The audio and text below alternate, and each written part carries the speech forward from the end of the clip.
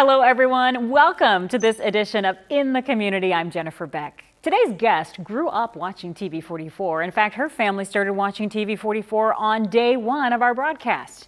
But that's not the focus of our interview. Our focus is what God is doing through her life and in turn, how God is using her life to impact others. Dr. Katrina Forseth is the State Director for Child Evangelism Fellowship in Illinois.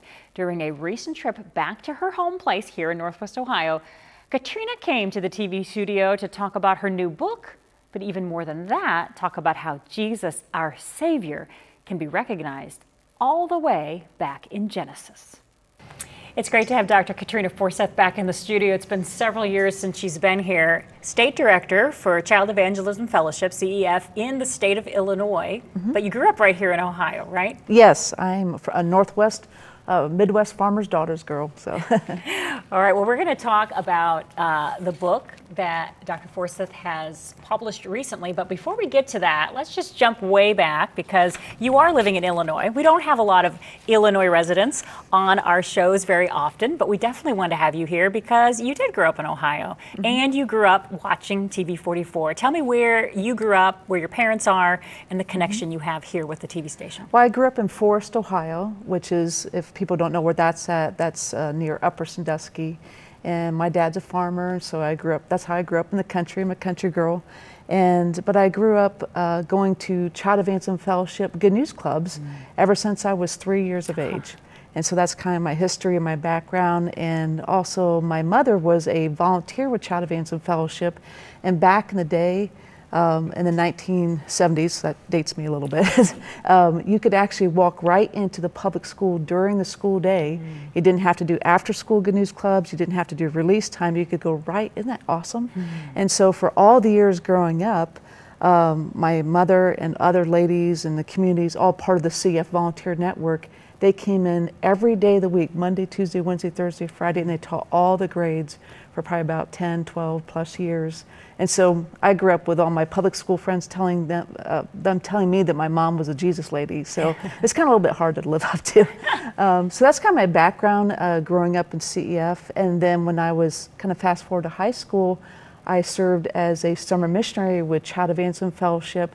And I found out later that I never heard that there was a like a backyard Bible club thing that CF did. And the reason why is I found out because I was the first summer missionary and my friend to do it in Northwest Ohio. And at that time we did the Hardin, Hancock, Wyandotte County, but we went to Cedarville University to be trained. Not that I was in college when I was in high school, but that's just where the training school was held at. And also from Lima, Ohio, Faye Stevens was on staff with CEF and she helped train me too. And so that's kind of my background. That's how I grew up and just went from there, graduated Moody and so forth and so on, and landed in Illinois. So. Yeah, how did you get to Illinois? Okay, well, I went to Moody Bible Institute, so Moody is in Chicago, and a lot of times we don't always like to say Chicago and Illinois go together, but they actually, it's part of. And so I was there for 4 years and I got my undergraduate in bachelor's in Bible theology. I met my husband and then we went to CF training school in Missouri, and I really wanted to go on to get my master's in Christian education. So I went down to Columbia, South Carolina, to Columbia International University. And then I was there, and I was doing my master's at the same time I was on staff with CEF. So I was like full-time wife, full-time student, and also like 30 hours a week with CEF. And so they asked me probably within a year that I was down there when I was working on my schooling to work towards becoming the local director. So I was down there for 7 years. And then I got a call from our CF USA, and they asked me to come up to Illinois to be the state director. So it really was a calling. And that's where the Lord has had me the past 23 years serving as a state director. So altogether we have about 25 missionaries on staff, field workers. I don't know if you know much about Illinois, but there's Rockford, some of the bigger cities. Of course, Peoria is where I'm at, Springfield, Decatur area, Quad Cities, Joliet. I don't oversee Chicago. There's another person that's an executive director that's like me that oversees Chicago, because Chicago is so big. There's like 8-9 million people in Chicago. And so I have what's called the downstate. So in other words, everything outside of Chicago is what my responsibility is. But also not just overseeing our current missionaries, but also developing the missionaries, ministry work. And so we just started a brand new work in Southern Illinois, in Carbondale. And Southern Illinois reminds me so much of Southern Ohio, just the rolling hills and like Mohegan area and stuff like that. And so we just started that, and we went from 0 to now we're in almost 20 schools with the after school Good News Clubs. And then we just started a new work in Springfield, and now we're working on East St. Louis. So Missouri borders us, and so we're working on that side as well. Wow. Well, we talked before we started the interview a little bit about the LifeWise Academies, because you saw the vehicles in our parking lot, and you probably at home know that we're involved in many LifeWise Academies through the Acts Character Academy. So listening to you talk about the number of schools you're in, it just makes me think about the enormous number of kids who are being impacted with the gospel because of all of this work. Yeah, pre-COVID, we were in almost 100 elementary schools. And so, but COVID crushed us a little bit, and so we're still recovering from that. So we went from, I'm not sure how it was in Ohio, but in Illinois, we were greatly impacted, our ministry. I mean, we were shut out, you know, in March, I think it was March 13th, 2020, and just bam, bam, bam, all the schools. And then it took a while, and it's still, so we're only back up to 50% of what we were before pre-COVID. But, you know, Lord is doing, I mean, we just like, for example, I can't necessarily name the school district, but we had a principal that reached out to one of our new staff that we were working with, and they said, we need God in our schools. And they said, can you help us?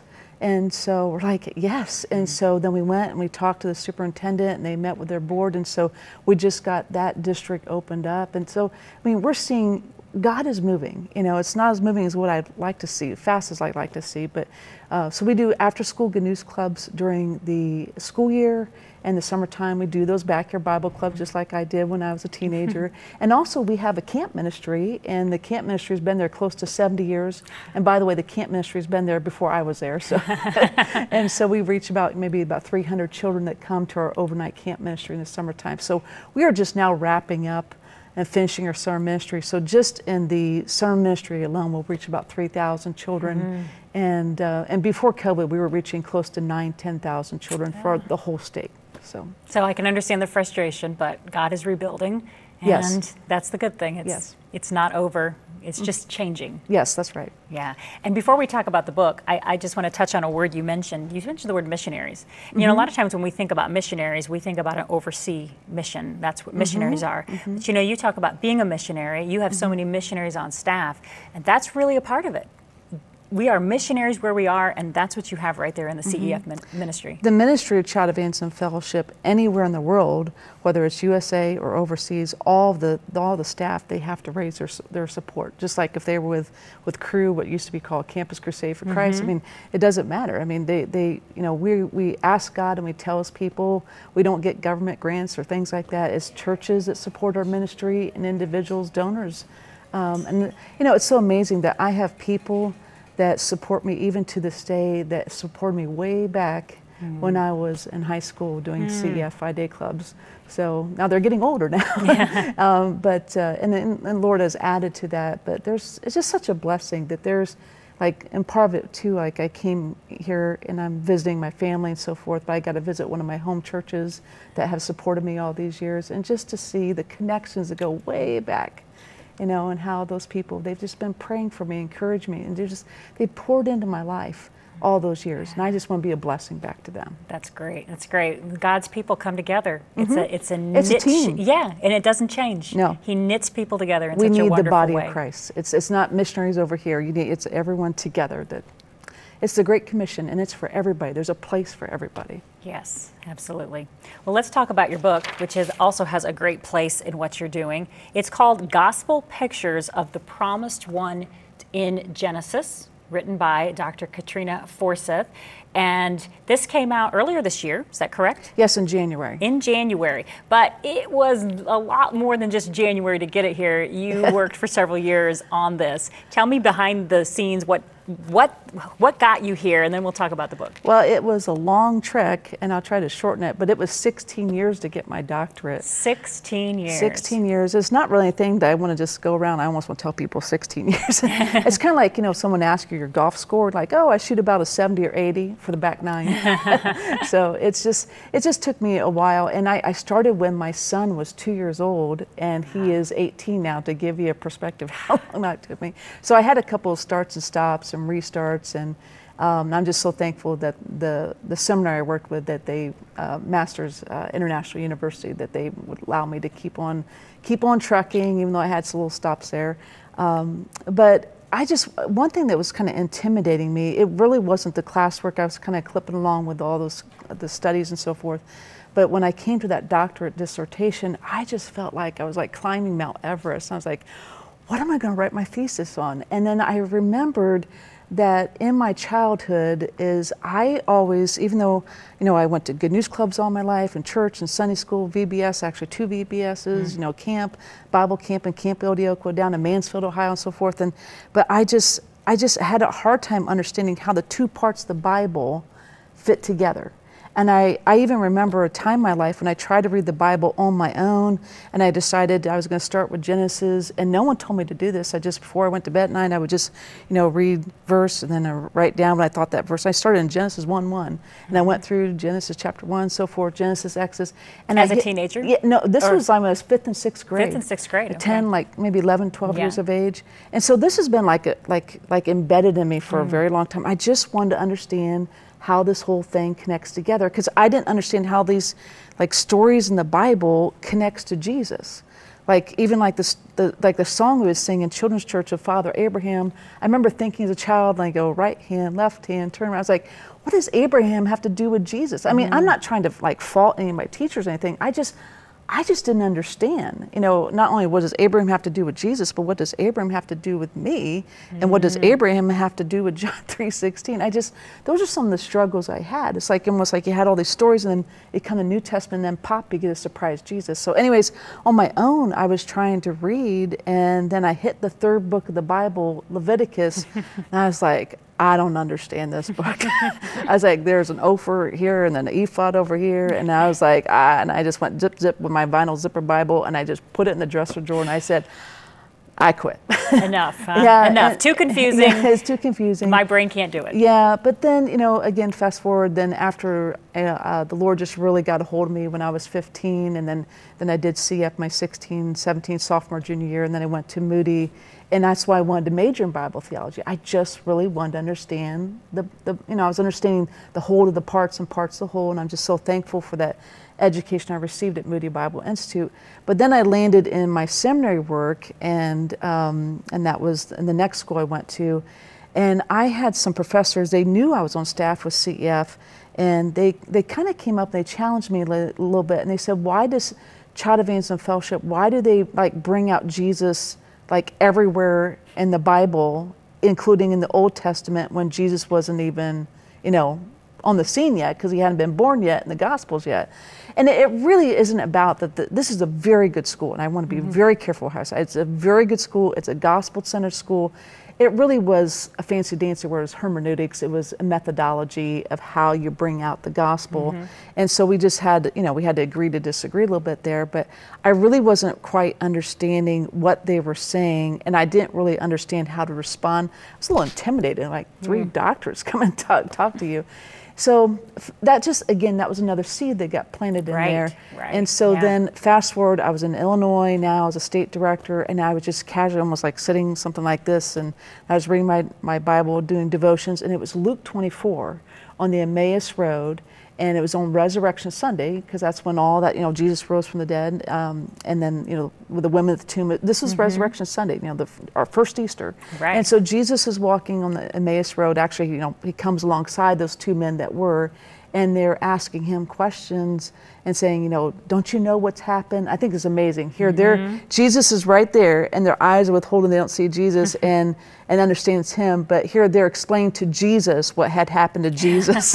And don't even realize that they're talking to Jesus. Yes, exactly. And then Jesus interrupts them, and it's around verse 25 and 26 in Luke 24. And Jesus says, "Oh, fools." Now, that's not very, what we really want to hear that Jesus says to us.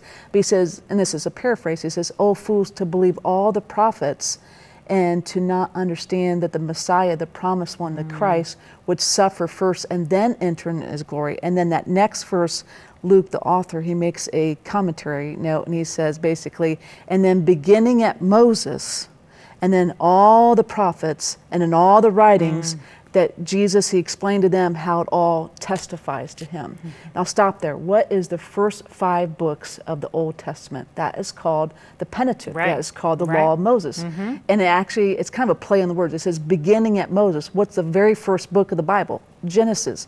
What does Genesis mean? It means beginning. So actually what Jesus was saying to their Jewish ears, beginning at the beginning in Genesis, and all the law, the 5 books, and all the prophets, that's basically all the rest, and all the writings, including the Psalms and the Proverbs and Ecclesiastes. So in other words, what we would call the Old Testament, they would never call the Old Testament. What Jesus is saying to them, he's saying in a very technical way, he's saying what you call the law, the prophets, and the writings, he's saying all that Hebrew Old Testament canon, that all that, the first 39 books of the Bible, he says is all pointing to me. So here's Jesus on basically the crossroads of history, is looking back on Resurrection Sunday, and he is telling us that it's not just a good thing to look and see how the Old Testament points to him. He's saying it's required to do so. I was like, where's those professors at? But so that just really helped me to understand. And there's more behind that, but how the whole Bible is really a hymn book. It's all about him. The whole Old Testament is saying he's coming. The Gospels, Matthew, Mark, Luke, and John, are together in unison. They're saying he's here. The book of Acts is proclaiming him. All the epistles, the letters like the apostles of Paul, is explaining him. And the last book of the Bible, the book of Revelation, is saying what? He's coming again. It's all about him from beginning to end. And so that got me to start looking and say, you know what? There's not just prophecies in the Old Testament. There's these gospel pictures, and that's kind of how that set me on that road. And I bet that was exciting when you started seeing all of that come to life, all of those things that have been going through your mind that God had been planting, and now it all started to go together. Because here we have in the book, every chapter talks about an account of something that we understand well, that we've read. If anybody who's read the Bible, they know these accounts. I don't like to call them stories because they're real. They really happened. These accounts in Scripture, right from the beginning, you talk about the importance of gospel pictures of the promised one in Genesis. But then when you get into chapter 2 and chapter 3 and go on, it starts to pull those accounts. We have Noah, we have Abraham, we have Isaac, we have all of those things, and you are showing not just your own mind. I mean, you have a lot of footnotes here that go where you found all of the information to come together to talk about this. I did a deep dive, about 50 different resources, and it took me about 2 years to research it and then also writing. So it was really a year and a half of researching it.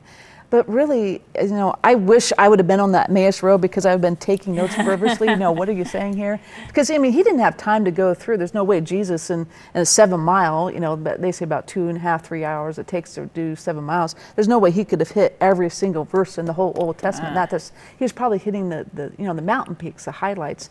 But you have to go back to Genesis, even Genesis 3:15, where you have the first promise of the promised one, where when sin came into the world, the promise of the promised one was right there. The promise to take care of the problem of sin, Satan, and death is that here's the Lord God, and actually that's a picture of Christ right there. That is the second person of the Trinity. That's the pre-incarnate Christ, the Lord God himself. So here you have sin coming into the world, and our Savior is right there. So they get a glimpse of the Savior who will one day come. And will come as a seed of the woman, who will come into the world, and they will crush the serpent head, which is Satan, and by how will we do it? By crushing, by allowing himself to suffer, by his heel being bruised. And we would not be wrong by thinking of the cross either there. And also Isaiah 53 then backs that up and unravels it and says that the righteous suffering servant was bruised, was crushed for our iniquities. And actually the word bruise actually means crush. That same word that's all the way back in Genesis 3:15. So this one who will come through the seed of the woman will be human born. So it's not going to drop in the sky or an alien or something like that. It's going to be born. I don't care what the world says. There's only two genders. There's male and female. And the only way you get here is through the seed of the woman. Okay, so it's going to be one who is human born. But even that inference of seed of the woman is an inference of like a gospel nugget there. This one who will be human born is going to be born in a special way. And we would not be wrong to think of, and a virgin shall conceive and bear a son, and shall call his name Emmanuel, which means God with us. And then in Matthew, when Jesus is born, it says they shall call his name Jesus. And then Matthew, the Gospel Matthew, then cites Isaiah 7:14. And Isaiah is also wrapped up in that nugget of Genesis 3:15. But this one who is human born, that's born in a special way, is going to come and crush the head of the serpent Satan. But how will we do that? By allowing himself to be crushed, by allowing himself to be bruised. And so through crushing, he will crush. And there is the first promise of the promised one who will one day come. So, I mean, it's just... In Genesis 3. In Genesis 3:15. Way back in Genesis 3. In Genesis 3. And then just a couple verses later, you have this beautiful picture of the clothing that God clothes Adam and Eve with. This is not just a physical clothing. This is not God saying, you know, I just don't feel fig leaves today or something like that. There was real sin. And God had already told Adam and Eve, the day that you eat of the tree of knowledge of good and evil, you will surely what? You will surely die. And so even though they physically began to die, and they also spiritually, they were separated from God, but also there was supposed to be a real penalty for the sin. And if you think about it, that's what Satan was messing with Eve with and says, oh, you won't surely die. No, what God said, you know, he was going to do. But instead of them finding death at the tree, which they deserved because they disobeyed God, they found mercy at the tree. In the same way we find mercy at the tree. But God deemed it was just, instead of them being zipped and zapped right there at the tree, that one who was innocent, one who was without sin, that had nothing to do with what happened at the tree, could assume their penalty, their punishment for their sin, for their disobedience. And then with that one who was innocent, that had nothing to do with the tree, with their blood shed, with their innocent life given for them on their behalf, was now covering them. You see, that is the gospel right there. 2 Corinthians 5:21 says, for he, God, hath made Christ to be sin for us, who knew no sin, that we might be made the righteousness of God in him. So Jesus not only assumed our sin, he also became sin for us, but he not only took our sin, but he then covers us with his perfect righteousness. I had a pastor in South Carolina that said it way better than I ever could. He says that Christ not only loved you enough to suffer and to die 6 hours on the cross for you, Christ loved you enough that he lived every day perfectly for you, to be the perfect sacrifice for our sin. So I'm not sure if the bottom line is that Christ assumed our sin. He took our sin as our sin bearer, but then he covers us with his righteousness. So every day I can be in a right relationship with God, and will be so for eternity, not because anything I've said or done or not done, but all because of what Christ, my sin bearer, who lived that perfect life for me, has done. Now, where does that image come from of the gospel? That we can be covered with the righteousness of God. In Genesis 3. In Genesis, and that's what you find in this book, which we have just a few more minutes left in our show. We'll tell you how to get this book when we're done. But I am just thinking, as I listen to you talk, it had to be so exciting, like light bulbs everywhere, as you started putting all the pieces together and seeing the gospel come out in Genesis over and over and over again. I was like, this is God's word. Now, I knew that before. I mean, you know, obviously I believe in God's word. But every time I read, it's something new to me.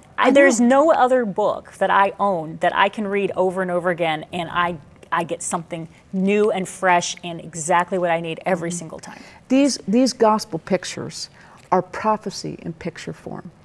But it's like even like Mount Moriah with Abraham and Isaac and that ram on the, I mean, that was basically a reenactment of Calvary that would happen 2,000 years later. And, and bottom line also is Mount Moriah is the same area where Calvary was. A lot of people, I mean, it truly was, you know, we had Abraham the father, Isaac the son, and the substitute lamb. I mean, but these gospel pictures, I guess what I wanted to just share with you is that when I was doing that study where you said the light bulbs coming on, is I was like, wait a second, there's no way that this could be happenstance.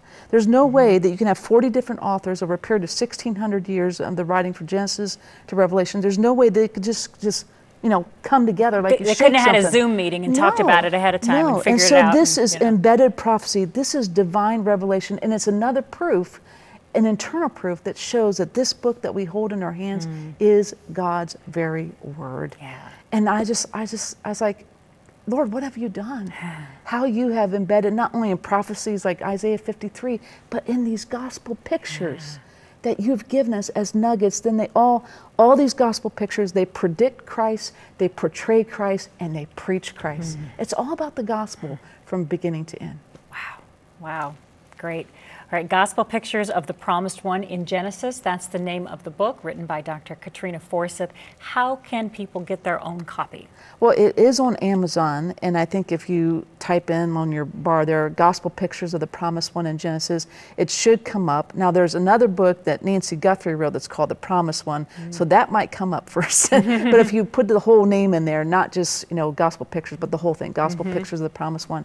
Or if they want to, I'd be glad to do a signed copy. I have like author's copies from Amazon, and for a gift, a donation to CEF for any amount, I'd be glad to, our office staff will just send a copy and I'll sign it for you and I'll put my name on it and you can save it. It might be worth 5 cents one day. But it's cefofillinois.com is our website. Or if they want to, I can give you my email or my phone number, whatever you want to do. I have no secrets. So. All right, so you'll see all that stuff is on the screen. That contact information is right there. You can also contact me right here at TV44. My email address is jbeck@WTLW.com. Let me know you're interested in getting a copy of this book, and I'll make sure I get you connected with Katrina. Yeah. Thank you. Wow. Wow. So what's next? We have about like 1.5 minutes left available. What's next for you? You're going to go back to Illinois. You're going to start the fall season, and you guys will be in the schools. Is that what's going to happen? Yes, we're working on the fall ministry, and also Christmas is coming. It's not Christmas in, you know, right now, but you know we're looking forward to just any way that we can to have a gospel outreach to the children. We want to take advantage of every opportunity we can, any little gospel point that we can have. And even though Christmas has really been losing over the years, and a lot of children, I've had children in our Bible clubs, they raise their hand and they say, is that story that you told about Jesus in the manger and the shepherds and the angels, is that really true? I mean, we're starting to really lose our foundational understanding of even like simple Christmas and what Easter is all about. And so we want to do everything we can to get in, not just the schools, but in the communities and anywhere, housing projects and so forth, like apartments and even suburbs as well. We want to go anywhere we can because children need to hear the good news of Christ. That's right. All right. Dr. Katrina Forseth, State Director at Illinois Child Evangelism Fellowship. Thank you so very much for being with us and sharing all this great information. Okay. I hope you enjoyed my interview with Dr. Katrina Forseth. She's truly an amazing woman whose heart and soul's desire is to share the love of Jesus with children everywhere. I want to leave you today with some scripture which focuses on Jesus and how much he loves children. Luke 18:16. But Jesus called them to him, saying, "Let the children come to me, and do not hinder them, for to such belongs the kingdom of God." We here at TV44 also have a huge heart for children with a desire for everyone to hear the life-saving message of Jesus Christ. I'm Jennifer Beck. Thanks for watching this edition of In the Community.